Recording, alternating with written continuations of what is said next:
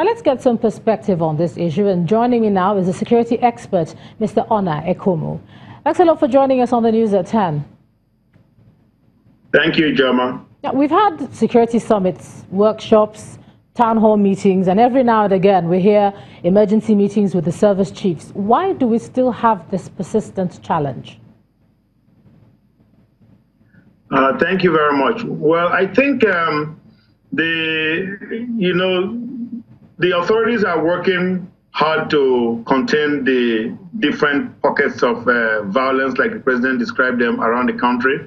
But the challenges or the threats are multiplying, perhaps at a greater pace than the pace at which they are being addressed.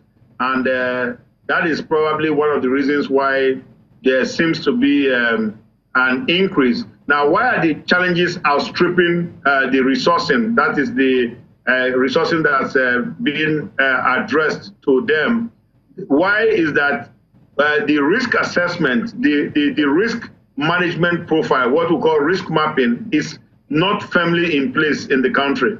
Now, what do I mean by that? When there is a problem, when it's still far afield, that is when security experts in the government service, like in the Office of the National Security Advisor or within state government or wherever they may be, that's when they are supposed to sense. You must have a tripwire mechanism in society for determining that something is going to eventually result in increased violence. And it is at that point in time you start addressing it so that you can cure a problem when it's still small. But when you wait for it to become a behemoth, then it tends to drain a lot of resources, like we are seeing happening in the country now. Yeah, I know you've talked about risk.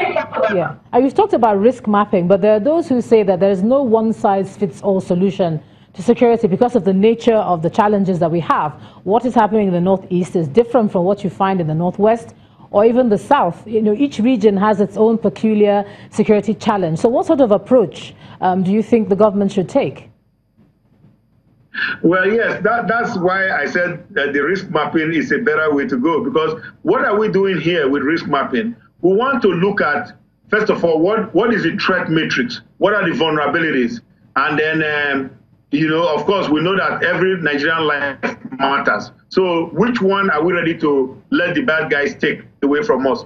And I believe the answer to that will be no one. So that means that when a threat is still developing, and there are so many threats even right now that are developing. I can give you one, for example, that is in the public domain. The Islamic Society of Nigeria threat in Kaduna is still a developing threat, right there. And here you have an organization that has like 5 million people. And if we don't handle that issue properly, you have potentially several 100,000 fighters there. And we don't want it to get to that. So what you do now is you use a combination of military, law enforcement, judicial, and political tools or mechanisms to try to resolve this problem so that it doesn't become a shooting war. Let me give you a very small example of how a small problem becomes a big one.